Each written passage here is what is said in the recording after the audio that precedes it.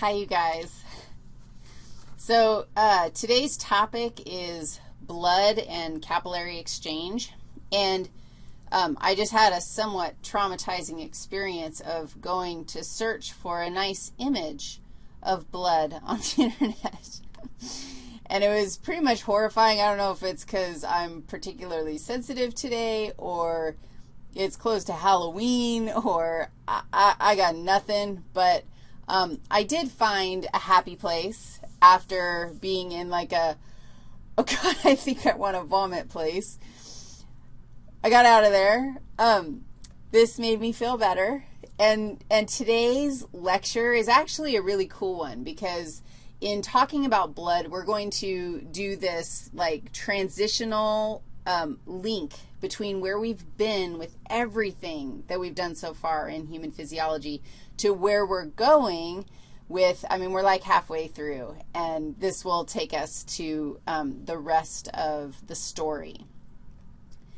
To start out the conversation, we really need to think about what blood is, and when we think about the structure of blood, that will, I'm sure this shocks you, will shed light on the functions that we're going to look at. And blood, we haven't ever not talked about blood, and we won't ever stop talking about blood no matter what system we're talking about because it is the substance that connects body systems.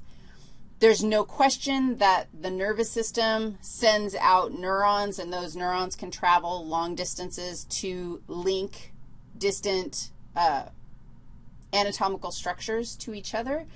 But blood does all the rest of the linking. And let's remind ourselves of what blood is made out of. So you can push pause and go through this process because you already know this stuff. What is it? 92%, 3 liters of your blood is plasma, and 92% of that is water.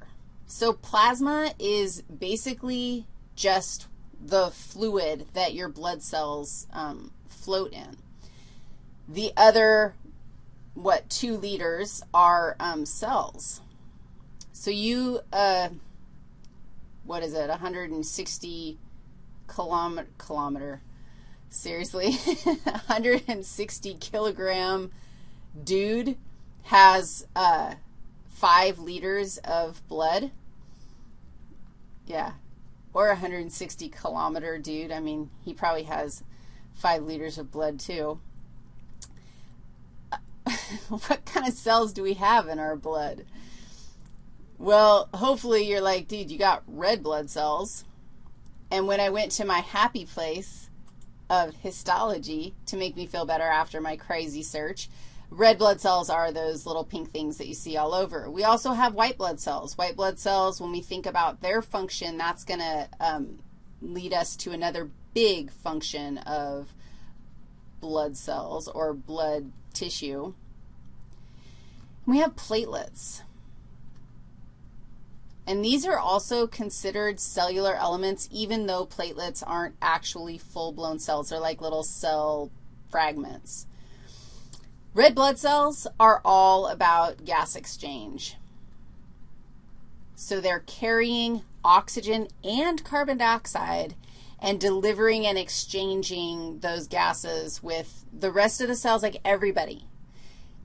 Your cells have to be like within a tenth of a millimeter away from a blood supply or they'll die. And that's because red blood cells, even if we allow them to starve, like you can last longer while starving than you can without having oxygen or getting rid of your carbon dioxide. So the red blood cells facilitate this gas exchange. We've got 2 whole lectures on respiratory system and gas exchange coming at us soon. The white blood cells, they facilitate immunity, which is another big job of the blood. The blood is, because it's going everywhere and because it has these rockin' white blood cells, it's going to help us keep bad guys out and distinguish between self and non-self. the immune system is what's coming next. So we have 2 lectures up next on the immune system, and so we're going to spend time looking at the functions of those white blood cells. And then the platelets are another formed element. They're little cell fragments that are involved in clotting. And I'm going to tell you right now that clotting is called hemobloodstasis.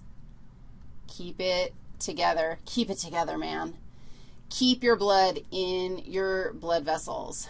We just were talking about cardiovascular system, heart, blood pressure.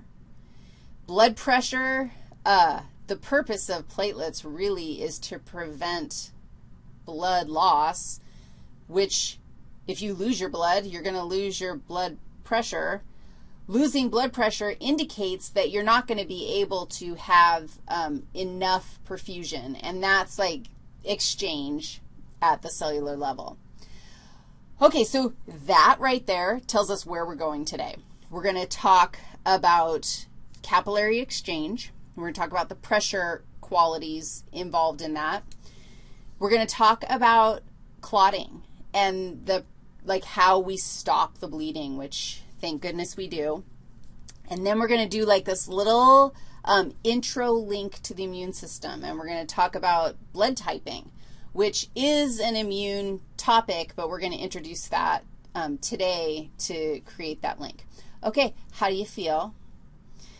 All right, we're going to start out by looking at the structure of capillaries because that is where exchange of anything at all, that's where it's going to take place.